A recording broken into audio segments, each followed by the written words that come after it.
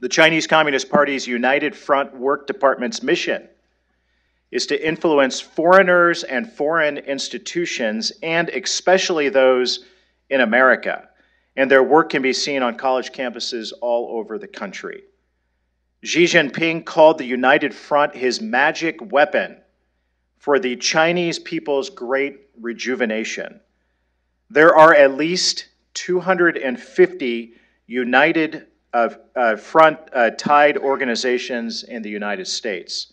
The United Front also oversees Confucius Institutes.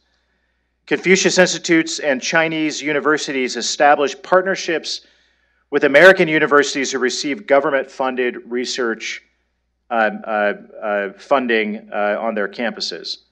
Most of these partnerships aren't random. The United Front specifically targets universities with strong STEM programs.